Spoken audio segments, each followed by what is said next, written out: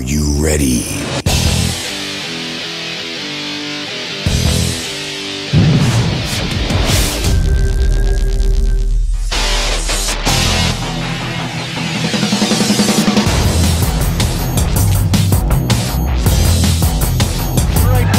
Oh man, raining down, landing a big uppercut. No, I dropped it.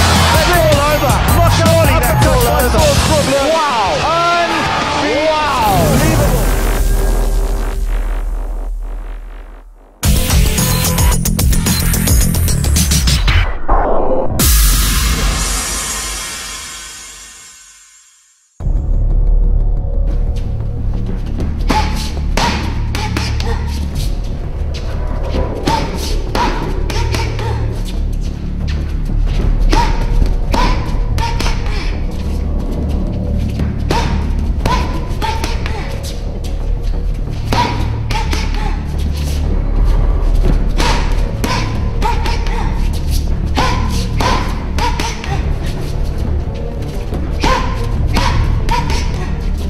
Okay guys, once again a good illustration of starting off your technique with the leg switch.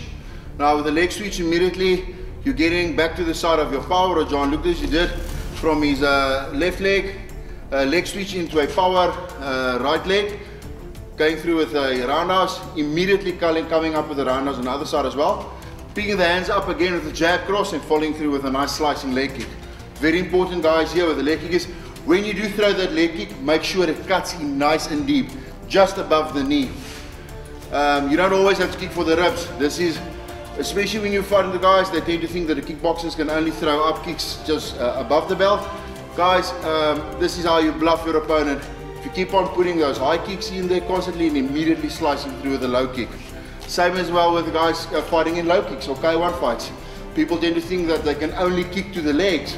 You surprise your opponent when you start kicking to the ribs and head. So guys, you're just throwing it up on both sides.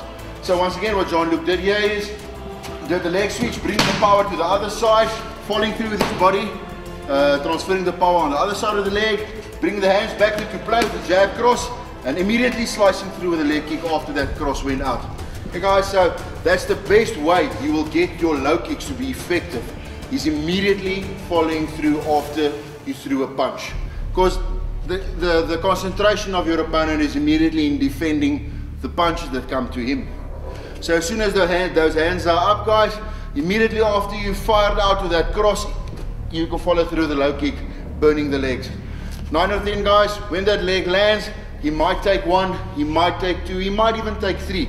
But guys, after the 3rd kick, he's immediately going to start to feel that leg, and you will see that your opponent will start favoring the other side of his stance because that leg was completely numbed out. That's the nice thing about low kicks. They are there for a reason.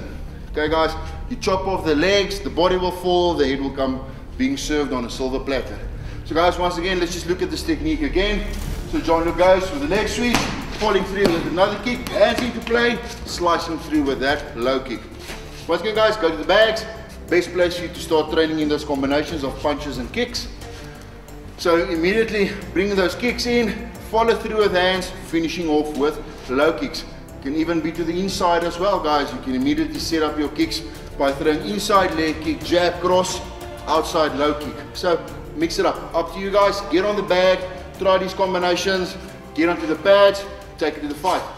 Thanks guys for tuning in, see you in the next one.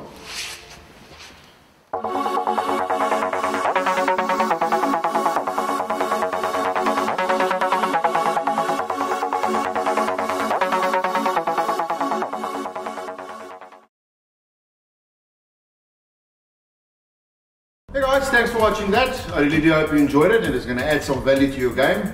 Please subscribe to our channel, like and share, help us get it out there. Till next time, thanks.